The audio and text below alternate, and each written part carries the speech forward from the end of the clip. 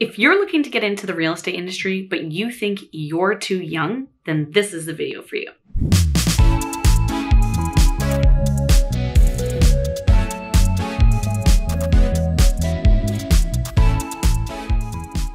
My name is melwintjes and I'm a local realtor here in Kamloops, BC. I have been in the industry for about 5 years. I first started when I was 22. I made over 100K.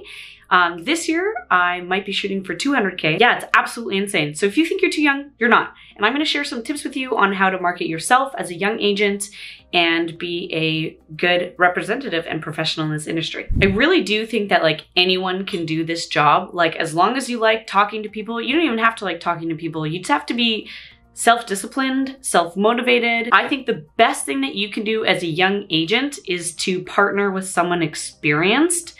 I did work as an assistant for about 3 summers before I got my license. That was when I was going through college. You don't need a degree getting into real estate, but I thought it would be helpful for me.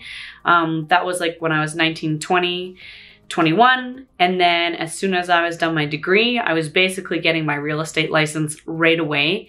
Even before I got my license, I was also an assistant for someone in town. What I looked for when partnering with someone experienced was someone who didn't actually already have the help. There's lots of teams out there, but I find that the best way to start new is if you can partner with a listing agent who's really busy and doesn't have the time to chase buyer leads. I did work with a ton of buyers my first year. I think it was like 27 out of my 30 deals were all buyers. I just found it easier. I didn't know a ton of people in the town I'm in. This isn't where I raised. I have been here for 4 years, but at the same time, listings, like getting listings, they're a bit more personal and you have to work a little bit harder for them. I am focusing on that more this year. Like in my second year, I think, let me look at my board. I've had 6 listings already this year. It's February. So that's pretty good. I've really focused on it because I just needed to get in my head that I am a listing agent. Even if you're new, you can still be a listing agent. But yeah, I sort of got off topic there. Going back to partnering with someone experienced, make sure they want to teach you. They want to support you. They just like are going to be there to answer all of your questions. They're not just going to hand you a lead and then disappear. You basically want to be able to shadow them around everywhere, watch how they talk, pick up their language, and also use that. So I think partnering with someone is really important. Honestly, if you're nervous to sell real estate and you don't own a house yet, like I'm still renting, I still believe that I am 100 times better than some of the other professionals out there. Because I answer my phone, I get back to my clients, I do what I'm going to say, I am available at all times for questions. I am there to support my clients. And even if I'm not, I'm not working with hundreds of clients, I have the time to get back to them. And as well, I am like always learning. I'm always digging to answer the question if I don't know it. I'm not gonna care. Like I care so much about my clients. I truly believe that I am one of the best professionals that they can work with. One of the best things that I can say to you is that people like to work with people they like.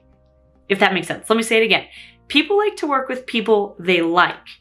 Like if you get along really, really well and you have a great time at your showings, you're laughing, you get back to them, they're not waiting on you always, like they want to work with you and they'll do more business with you. And they'll also tell their friends about their experience. I think that like really paying attention to the whole process they're going through, understanding their emotions, just being there for them is really, really important. And I think that if you're just there to hold their hand through the whole thing, that's great. And it really doesn't matter how old you are, like at all. I think maybe one person has asked how old I am. They just assume that I'm older, which is great. I don't mind that.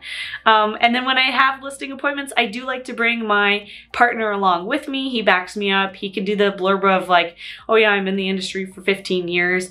It does help occasionally having that, experienced person behind you. I do love having him. So I bring him on my listing appointments, but generally like working with buyers, it's just me and them. And as long as you create a relationship with them rather than taking it as a transaction, then that's super important and they're gonna work with you again in the future. My next tip is to be really active on social media. Post once a day and be consistent about it. And let people get to know you. Let people get to know your personality. Go for coffee with other agents around the town so they know who you are. Go for coffee with, like a Zoom coffee with people who are 3 hours out of town with you. I'm meaning other agents. The more people you talk to every single day will really help your business. I've learned that if you talk to 8 new people every day, your business is gonna go just fine. Like you'll have enough business for the whole year. And you do determine how busy you are with how hard you work. And that just goes into the work ethic and what you want to make your business. I don't like to have like super high expectations. I like to think that I'm building my brand for the long run. Like I want to be in the industry for 10 years. I know everyone's different. Some people might only be doing it for a short little while to see if they like it or not. But you know, you don't have to like put so much pressure on yourself for like having everything happen now. Real estate is a long game. Like who you talk to today you might do nothing with them for 3 to 6 months. Like it's a really long game, real estate. So just be patient with it and just know that if you're in your routine, you're doing every single task that you want to do every day and you're sticking to it, then you're going to be a super great agent. Basically what I want to do is create 2 blogs a week. I want to do 2 YouTubes as well. I basically take the blogs off of my YouTube videos and just write it about it. And then I want to meet 5 agents a week and 8 new contacts every single day. It doesn't matter who they are, just have a general conversation with them. You can go follow people on your Instagram page, make a comment, reply to their story, literally anything. So they start to see your name. And then I'm also looking at the inventory every single day in the market. I want to know exactly what a townhouse is listed for, like a 3-bedroom townhouse.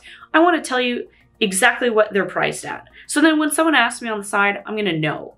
Or like a single family house in that exact neighborhood, what they're selling around for. I should already have an idea. Of course, I'm not going to tell them a price right on the spot. I'll say, yes, I'm going to go do some research for you. I'll send you a comparative market analysis later today and go do your research, pull some comparable properties. We like to call them relevant properties because people don't always think their house is comparable to someone else's. But know the market inside and out. And that's also one thing you can do as a new agent, especially a young one, is just like know your facts down to the T. Even little things like how much does a hot water tank cost to replace or stuff like that. You'll start to know when you come across those and you're renovating places yourself, or you're hearing about investors renovating places and they tell you the costs. You'll start to pick it up and learn it, but you can also go research it yourself too. So just be like a knowledge hub. If you want to be a professional, you have to know everything. So go do your research. I hope you enjoyed this video. If you have any questions for me, please leave a comment and like and subscribe. See you in my next one.